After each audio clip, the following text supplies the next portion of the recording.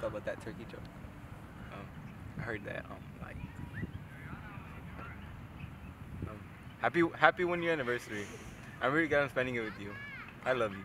Oh, babe, I feel the same way. It's crazy how fast it flew by. Hey guys. Hey. Man, those guys are really good out there. It was hard for me to keep up. I can see, bro. You guys want some ice cream? I'm gonna go get some ice cream. Oh yeah, I would like a snow cone. I'll take the Bugs Bunny one. Thanks, bro.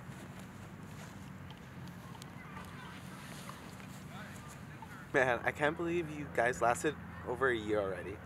Why do you seem so surprised about it? I'm not. It's just in that sort of type of situation, it's a 50-50 chance of people actually lasting over a year. I mean, 2% of high school relationships actually go and get married. Well, it's not like me and Jessie are gonna get married anytime soon, Ryan. Why are you telling me this? You're Jessie's best friend. I am.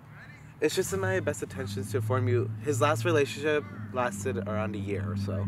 And he got all paranoid and started freaking out when he thought his girl was cheating on him. So he went out partying with other girls. I don't think you deserve that type of person in your life. Hey bro, they don't have Bugs Bunny. They have Tweety Bird, Scooby Doo, SpongeBob, Sonic, and Spider-Man. I'll take Spider-Man. Thanks, bro. Sure.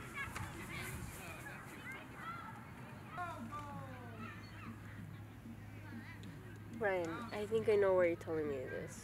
Really? You really know what you're thinking about right now? I do. You're in love with me. I've noticed for a while now, but I just didn't want to say anything because of Jessie.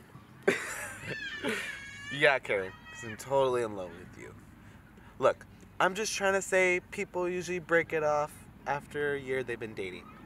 Yeah, like who? No one famous. Bet.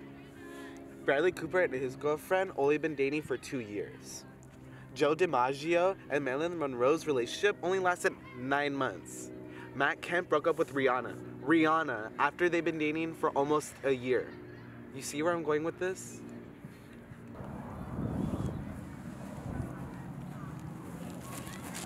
Hey, thanks, man. Look, Jessie, I'm so sorry. I'm calling it quits.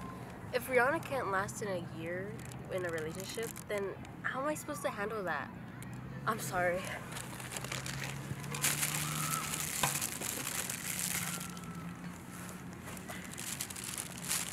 Oh my gosh. I'm so sorry. I don't know what's up with her. Hey, I'm always here for you though. And at least we have time together now.